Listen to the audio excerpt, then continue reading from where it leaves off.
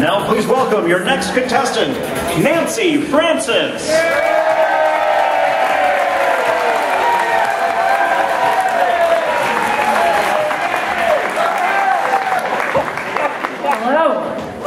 Well, you've seen all the other comedians, so I guess you can figure out I'm the only one without a penis. You might also be able to tell that I'm at least 1 or 2 or 25 years older than the rest of them. So I don't look like most of the comedians, but I have my reasons for doing this. I do it to embarrass and humiliate my family. And those rat bastards deserve it. My son was a competitive swimmer, so I used to go to his swim meets wearing a t-shirt that said, "I tried to drown my troubles, but the little shit learned to swim."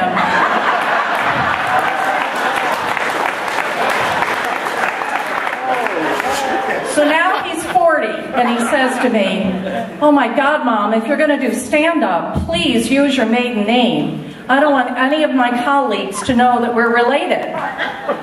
So I said, well, I suppose that would be one solution, but wait, I have a better one.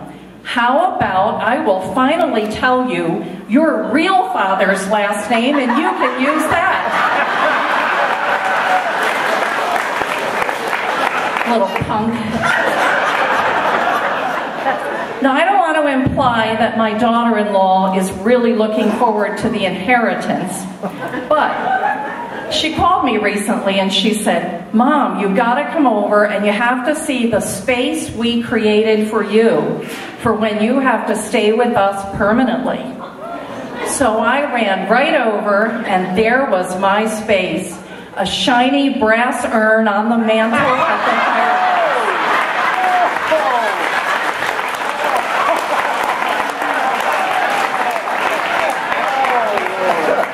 She now sells them on Craigslist as the ultimate mother-in-law suite.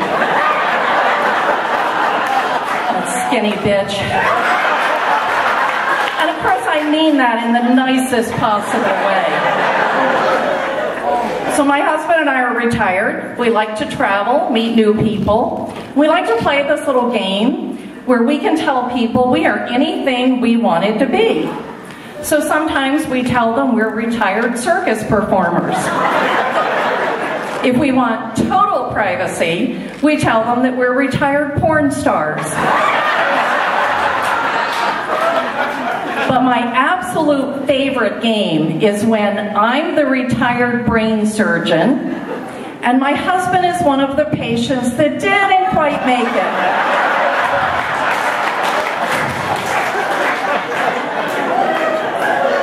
So I read a study recently that for every year that you are happily married, you will gain 1 pound.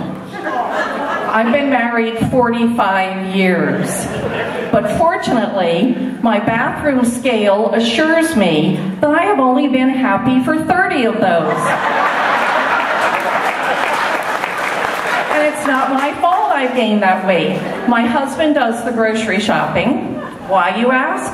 Well, because I don't give a damn how much toilet paper costs by the half ounce.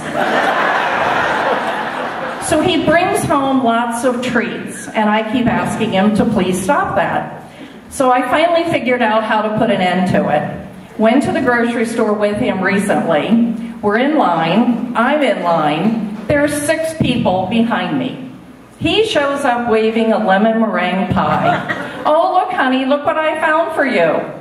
So I thought, all right, buddy, game on. So I said in my nicest but loudest voice, "Well, look what I found for you. I finally found those extra small condoms you've been looking for."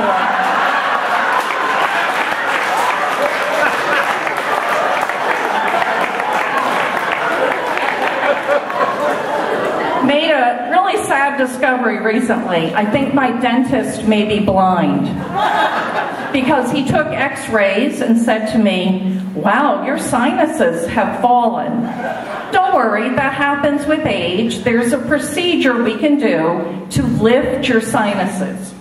And I said, Doc, what are you, blind? You're looking at this and you think sinuses are going to be a priority? My eyelids have fallen to the point that every time I blink, my lips move. My breasts were getting chafed by my belt as we were speaking. My ass has fallen to the point that it hits the curb when I step off the sidewalk. I think I hear music. I guess the strippers are coming.